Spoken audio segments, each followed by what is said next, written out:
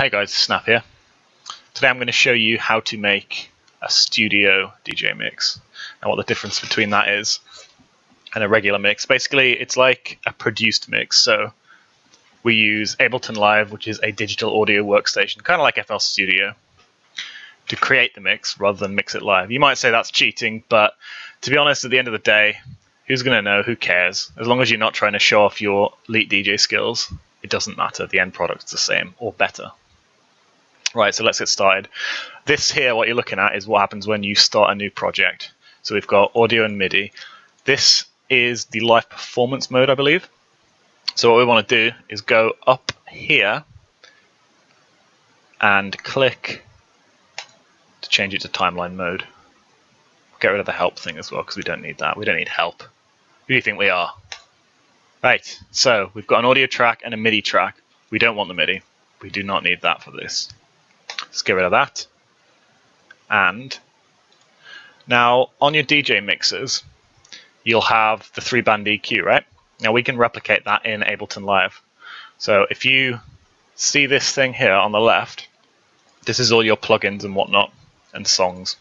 So what we want to do is click this one here. It's the second to top one, and that is Ableton's built-in effects. So what we want to do is we want to put the EQ3, which emulates that 3-band EQ on the DJ mixes, onto the channel. You can just double click. I'm going to drag it across. We need that on every channel, basically. So I think normally mixes, have 15 to 20 tracks, but it's a tutorial. We only need about 5. So what I'm going to do, hold down Control and press D to duplicate the entire channel. We'll do that 5 times. You can also right click and just press duplicate here. But yeah, so now that we've got the setup all sorted, what we'll do, we'll start putting together a mix. So normally I arrange my tracks beforehand in iTunes. I'll just make a playlist, put together a bunch of tunes I want in the mix. Not all of them will go in usually, but whatever, it's good to have more than you need. So what we'll put in now is this one here, Oldschool Nustyle. It's from my new EP. Go and check it out. I'll put a link in the description. You can see I've already time stretched this one a little bit to snap it to the BPM, but for some reason it's reading incorrectly, so it must not have saved my changes. So what we do, usually it'll try and detect the BPM and it'll put a load of these little markers all over the place. Now with electronic music, you don't really need them on every single beat because the beat's consistent normally, so we won't talk about stretching, other than for electronic music. So what we'll do, we go along to the first beat in the track, which is there, you can see. So we'll just play that really quick. So it's just like a clap or a snare hit. So we double click there, right at the beginning, and we want to get rid of any markers beforehand. So click on that marker there to the left, press delete. Right, so now we've got our marker lined up with the first beat in the track.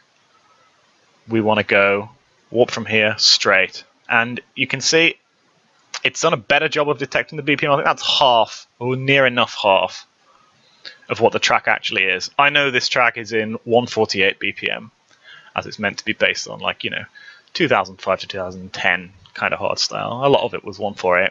There's actually a tool you can use online called tap for beats per minute. So if you just search BPM Counter on Google, it'll allow you to tap in a BPM and you can get the value like that. There's many ways of calculating BPM, but that's one way. I can't show you right now just due to the way I've got it set up. It's capturing the actual Ableton window and not my monitor. For some reason I can't do it any other way, so you'll have to bear with me there. I'll put a link to it anyway in the description. It's pretty self-explanatory when you see it. Right, so we've already warped it straight. It's not 74 BPM, that's half. So what we do, click in there, seg BPM, change it to 148. Boom. Now it's the correct beats per minute. And what we have here is the time stretching algorithm. Beats, it doesn't sound great. It skips a lot. The best one, in my opinion, for this purpose is just Complex Pro. Just change all of them to Complex Pro down here. As you can see here, we've got a whole load of stuff. We don't need most of it. This here is the channel volume, which we will be using later. Right, so we've got our one track in. Now, let's give it a quick play.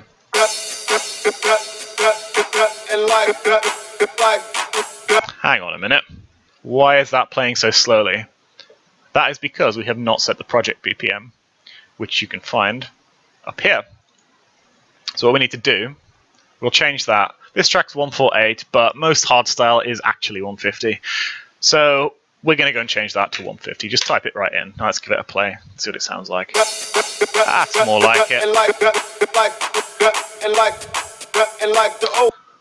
But do we really want to start a mix off with some glitchy vocals and a couple of percussion instruments? I don't think so. It needs to have that immediate impact. So what we're going to do, we're going to find a good point at the beginning of this track where to bring it in at the start of the mix. So let's go here to the end of the intro. So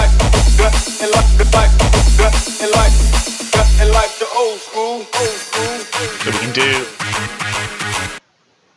this is where sort of the build up to the mid intro starts. That would sound okay, but I think it's got obviously the echo effect from, you know, the vocal sample. So we can try and get a little bit of that in as well. Let's see how that sounds. That's not bad. It doesn't start on the 1 though. But that doesn't matter so much in the intro. We can... Yeah, to be honest. I think that's the best we're going to get from this particular track. So let's do that. Right click, split. Get rid of this segment, we don't want it. Boom. So now we drag this all the way back down here. And let's zoom in really quickly just to see if the beats are... Yeah, that's close enough. I mean, normally you want the beats lined up exactly. You see these numbers here? We want them lined up exactly with that. For some reason, it's not quite doing it. Probably the way I set the initial marker was not perfect. It doesn't matter that much. You can easily adjust other tracks when you're mixing. So right, let's drag this all the way out because for some reason it shortened it. All you have to do is right click and drag. It's really, really intuitive. Right, so now we've got our track. First track.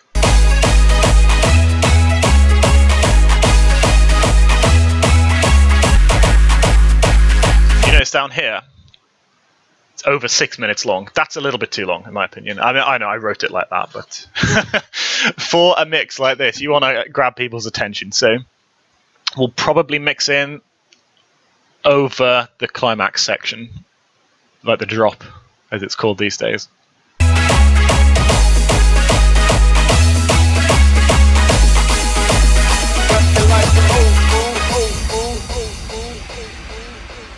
Right, so that is where we're going to mix in, over this little section here. You might have noticed one thing there, though. I don't know if you would have been able to hear it on your speakers or whatever, but it's clipping a little bit.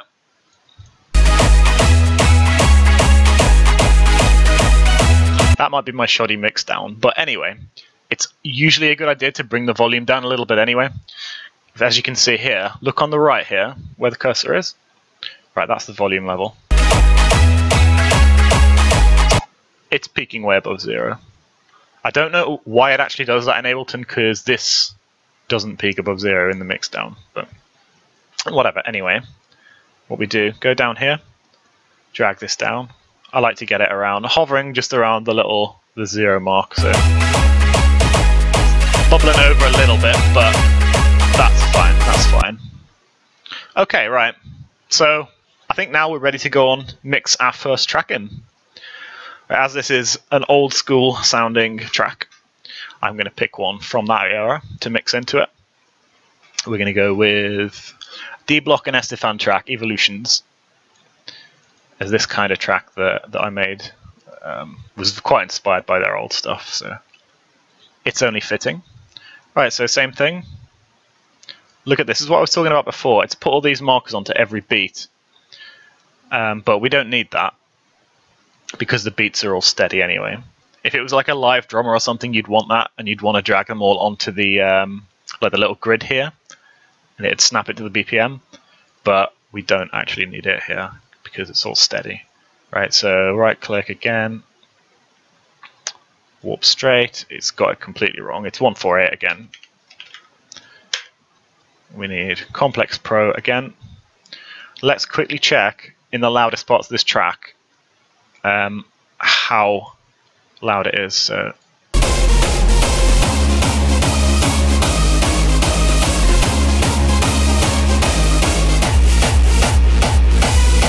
you know what? That's actually not too bad. We're going to bring it down to a tiny little bit, but my track's actually louder than that, surprisingly.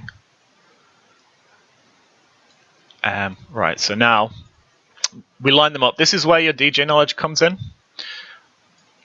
It's the same as if you were mixing, live.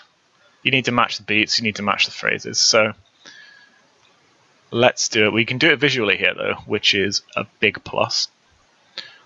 Right, so let's see. On the climax of my track, we've got this bit here. Wrong track, soloed.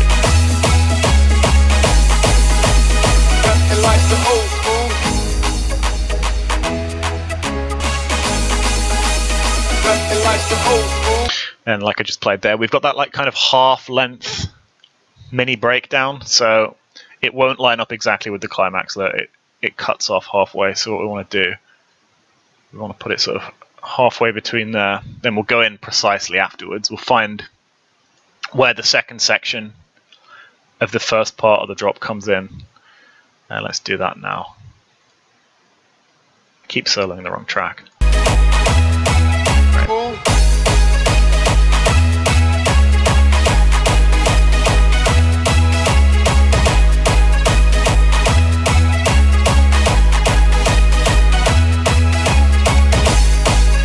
Okay, so we found it, it's there. Where you can hear the crash come in. So I think that was this beat.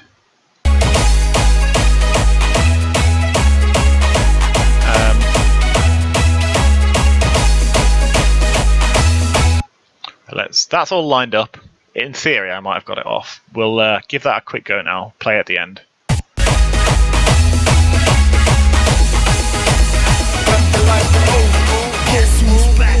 Yep, that's perfectly lined up.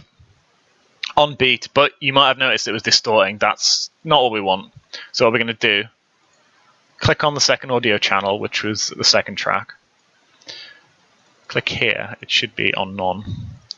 We go to EQ3, which is your 3-band equalizer. What we're going to do, we're just going to take this down. And that was after selecting gain low, by the way. You can go high, mid, low, and there's some other stuff down here we don't need to worry about. So what we do, select gain low, then you can drag this around. Drag it all the way down so there's no bass whatsoever. Let's give that a play now.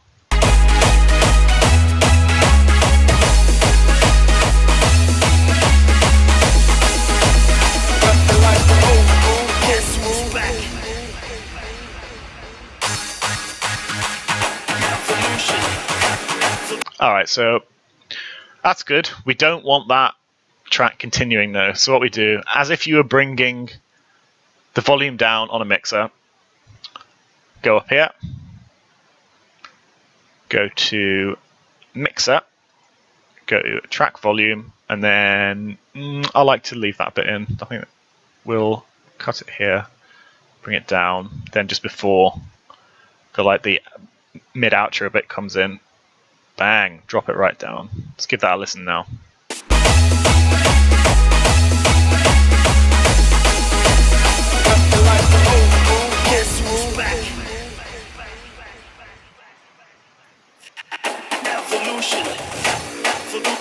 It's not bad, not bad.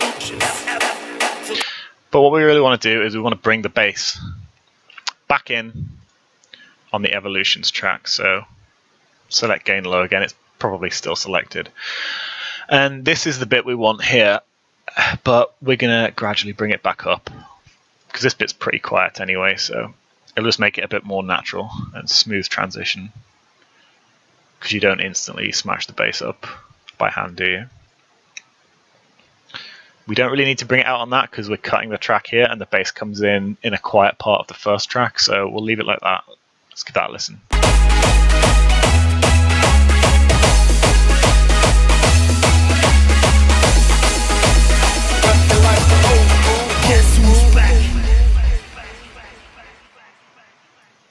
Yeah, that sounds pretty good. The only thing is, you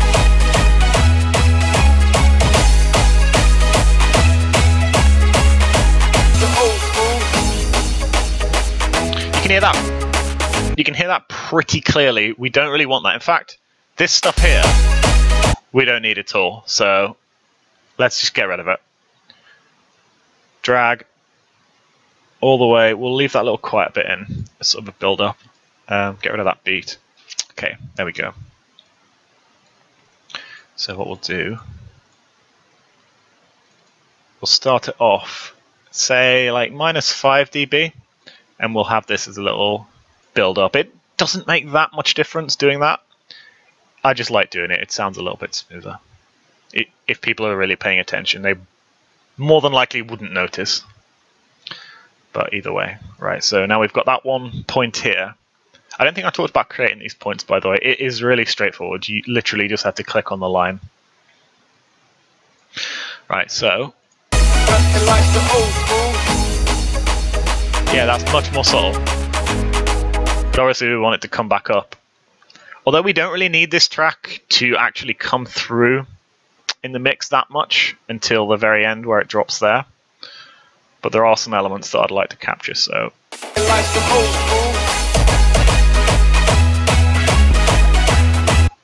Hang on, it's solo it. See, I'd like that little vocal bit to come through, so we can bring it up. Bring it up to about -1 until there. And this what will happen is the volume will gradually increase. When that vocal bit hits, you should be able to hear it fairly clearly. You can actually do more with that as well. You can bring the bass up for that portion only. It just makes it sound a bit fuller. So what we do, create 2 points after selecting the EQ3 and gain low. Go up here, drag it up to, for some reason you can never get it on 0. So, oh actually, if you hold down Control, you can make fine adjustments and get it to 0. So there we go. I've just learned that just now. Always learning. Anyway, right, so do the same here. Get that up to 0 dB. Then we drop it back down again before the beat comes in. So that's just captured the bass of that little vocal snippet. It won't make much difference, but it's the subtle things like this that can really make a mix great. There you go.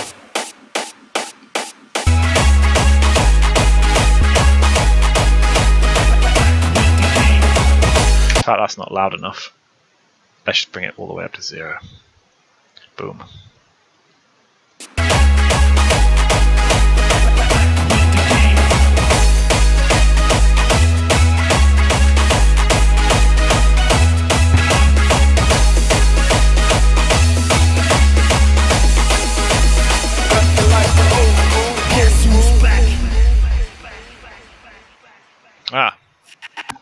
This is probably the perfectionist in me talking, but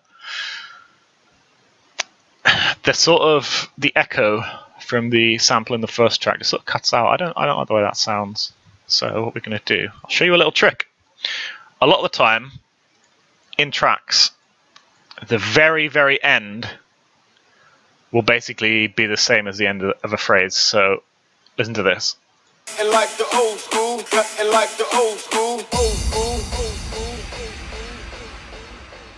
Doesn't that sound identical to what we had before at the end of the climax? If you said yes, you'd be correct. The difference being there's nothing after it, so we can let that echo trail go for as long as we like. So what we do, cut this out. And like the old school, old school. Let's get that. Right, so we can't split anymore for some reason. So just drag it. Control X, copy. Where are we? Here we go. That's what we're going to do. We'll put it down here just for now.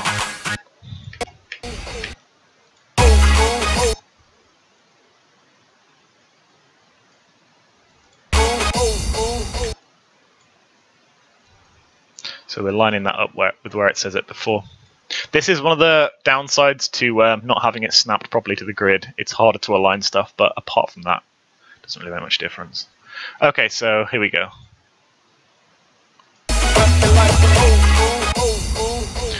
See, that sounds a little bit jarring. So what we can do, yeah, we don't need you anymore.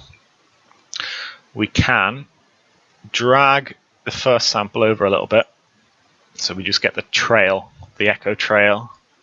Let's have a go. Flawless. Drag that out infinitely. Boom, there we go. So you get that reverb and delay trail from the, what do you call it, the crash cymbal and the vocal snippet. Alright, so that's pretty much done. Let's have a quick listen. Bang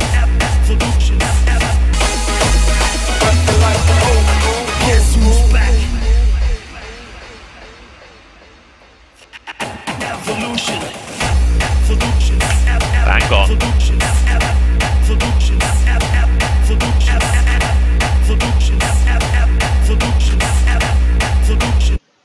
Alright guys, so we're going to end part 1 there.